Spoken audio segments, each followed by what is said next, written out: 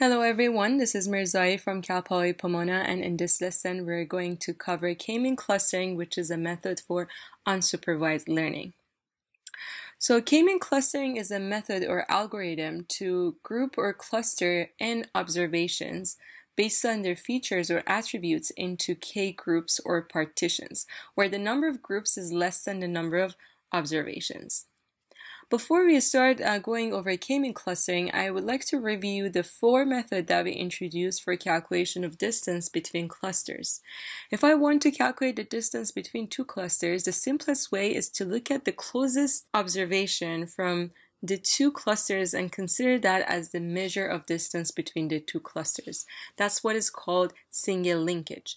If I look at the farthest point of the two clusters and consider that as a measure of distance between the two clusters, then we call it complete linkage.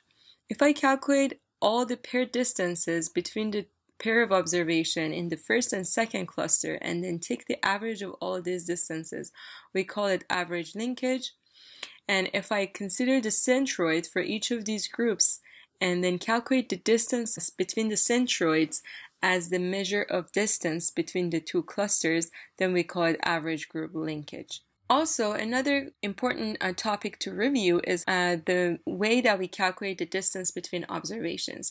If I have two observations, there are two methods that I can calculate the distance between the two observations. Suppose that the two observations are represented as u and v. We show them as a vector u and vector v. If I want to calculate the distance between these two vectors, one simple way is the Euclidean distance, which takes the summation of the squared of the differences between each pair of the elements of the two vectors, as shown below here. Another measure of distance between the two vectors could be looking at the rectilinear distance between the two observations, which is basically this time, instead of the sum of the squared differences, we simply take the sum of the absolute differences between the observations in each of these vectors. So this equation is presented here. To see the application of rectilinear distances in the example that we covered today, we're going to use rectilinear distances, and you get a chance to see how we can use it for calculation of distance between observations. So let's look at one example and explain K-mean clustering with an example so that it's easier and more intuitive for us to understand. Suppose you have a two-dimensional set of points. So you have 8 points and all of them are two-dimensional. It means that it's in an XY axis. So you have all these information here, and you would like to cluster them in 3 groups. So one of the criteria or one of the parameter of K-mean clustering is number k. K refers to the number of groups. Despite the hierarchical clustering that we saw earlier, where the number of groups were not identified or determined before the clustering, in K-mean clustering you have to know what k or the number of groups are. In this case, the number of groups are 3, or we want to cluster the data points in 3 distinct groups. To start the K-mean clustering, we have to have a center for each of these clusters. It means that since k is equal to 3, I have to identify 3 center points for these clusters. Now, the question is how we define those center points. Sometimes we can pick 3 points randomly from the set of the points that we have available as the initial centers, but they don't have to be necessarily among the data points or observations that you have. In this case, I'm going to choose 3 points from the data set randomly as the center for each clusters, but you don't have to do that. So the center for a cluster could be totally a random number that is generated in XY axis. But in this example, suppose that we have point 1, 4, and 7 as our initial starting point. These points, as you see, are a part of initial data set. And then we also want to use the rectilinear distances to calculate the distance between observations. Now we would like to use K-mean clustering to group these observations. So I'm going to start by calculating the distance of all these 8 points from the random initial point that I have selected as the center of each cluster. Remember, point 1, 0.4 and 0.7 are randomly selected to be the center of the 3 clusters that we have.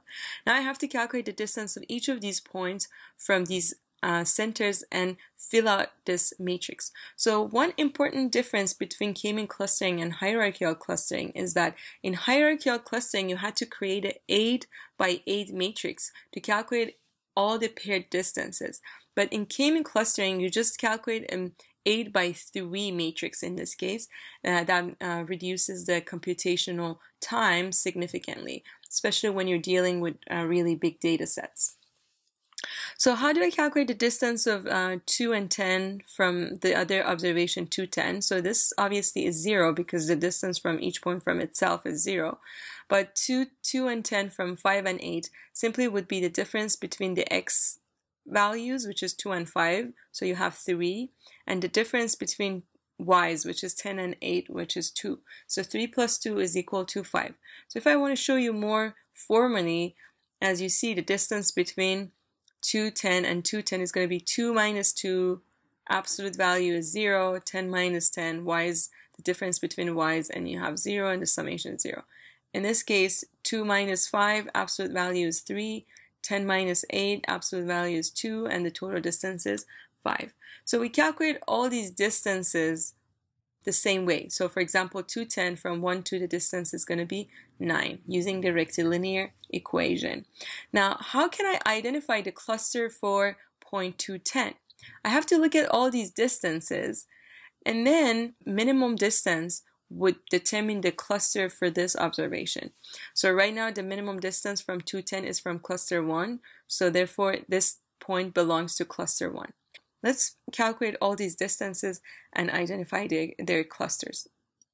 So now in this table I've completed the calculation of all these distances. So any observation here, any value that you see, is the difference between the point that is given here and the center of the cluster.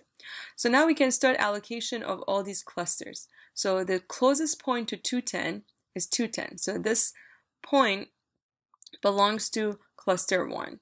If I look at the second row, the closest distance is to cluster 3. So therefore the allocation of cluster to this point would be 3. So if I look at the third row, you see that the closest distance is 7. So we are allocating this observation to the second cluster. Same thing for the next row and the row after and the row after. So all these points belong to cluster 2. And you can fill the rest of this table. If you do that, this is the final clustering allocation that you get. As you see, for example, here, the closest distance is to cluster 3, so this cluster flag will be 3. Now we have created the first clustering schema. It means that the first point is going to belong to cluster 1. These points plus the last observation are cluster 2, and point 2 and 7 are cluster 3. I'm going to write down the clustering schema that we have created here. Cluster 1 only includes 2 and 1. Cluster 2 is point 3, 4, 5, 6, and 8. And cluster 3 is observation 2 and observation 7. Now the next step is repeating the same thing, but this time we have to update the center of these clusters. Instead of 2, 10, 5, 8, and 1, 2, we're going to update the center of each cluster by calculating the centroids of each of these clusters. So the centroid for each cluster is simply the average of all the x's and average of all the y's. So in the next slide, you see that how we calculate the centroid for each cluster. Here in cluster 1, we only have 1 point, so that remains as the center of the cluster. But for cluster 2, we had 5 points. If I take the average of x's for those 5 points, it gives me the x for the centroid. And if I take the average of y's of those points, then I get the y value for the centroid. I do the same thing for cluster 3. We had 2 observation, average of x and average of y gives me the new centroid. Now we have 3 new centroids, 2, 10, 6 and 6, 1.5 and 3.5. So what happens next, on the top here, you see that I updated the centroids. This time the distance is going to be calculated from each observation to these updated centroids. and we repeat everything exactly the same way. And in the end, we see which observation has the closest distance to each cluster, and then using that, we define the cluster in each observation. For example, first point has the closest distance to 210, which is the first cluster, so the cluster is going to be 1. The second point, the closest distance is to third cluster, so that becomes the third cluster. This one is second, so that becomes the second cluster.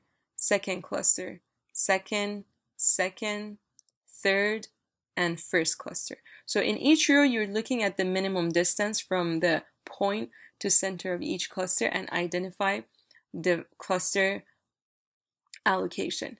Now we have to repeat the previous step one more time.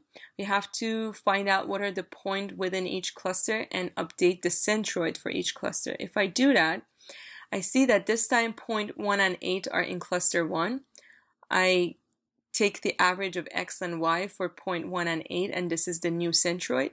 Also point 3, 4, 5, and 6 are in cluster 2. If I take the average of x and average of y, these two becomes the centers for the new cluster 2. And cluster 3 only includes 2 and 7. If you update that, you get 1.5, 3.5 as a center for these clusters. So we repeat this step one more time, but this time we again update the center for each cluster, calculate the distance of each of these points from these clusters, and find the minimum distance from each observation from each cluster and define the cluster schema or cluster allocation. If I this time look at the allocation of points to each cluster, I see that points 1, 4, and 8 are cluster 1. So if I update the centroid this time, I get 3.67 and 9 for the first cluster. For the second cluster, you see 3, 5, and 6 belonging to cluster 2. I update the center for the cluster by calculating the average of x and y's. You get 7 and 4.3, and point 2 and 7 belong to cluster 3. So if I calculate the average of x and y within each group, this is the new centroid that you get.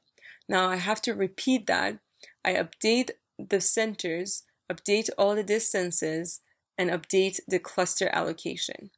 So if I do that, I see that I exactly get the same allocation that I got last time. It means that point 1, 4, 8 are in cluster 1, point 2 and 7 are in cluster 3, and the rest of the points are in cluster 2. This is exactly what we got 2 slides earlier when we had different set of centroid.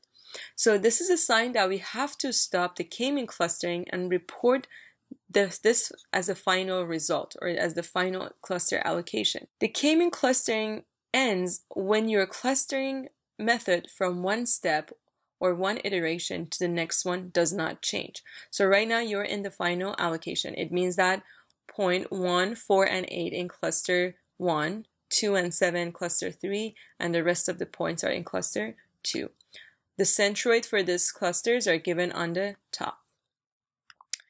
This is an image that kind of shows what just happened throughout the k-mean clustering with a visual graph. These are the 8 points that we had at the beginning. Now, what I did, I started putting 3 points of these observation as the center of my 3 clusters. I picked A1, A4, and A7. Then what I started doing is started allocating clusters, find out what are the closest one to each observation or each centroid in this case. So if I do that, this was the first iteration that we ran. A1 was cluster 1, this one A2 and 7 cluster 3, and rest of the points were cluster 2. Now then after that, when we updated the centroid, these points that are shown by red are the new centroids. So we have to repeat the allocation schema, and after we did that, you see the next 2 iterations. A1 and 8 fall into the first cluster, 2 and 7 into the third, and the rest into cluster number 2. And when you repeat the process of finding the centroids and allocating points to the clusters, you got to the final iteration, which was here. And after that, when you repeat it, your clustering schema didn't change. That means that you're in the final clustering stage and your clusters are formed. Now you can report your final clustering schema, which is 1, 8, and 4 in cluster 1, 2, 7, cluster 3, 5, 6, and 3 in cluster 2. With that, our lesson in clustering using k-mean method has concluded. Please refer to your Blackboard for your assignments. Thank you.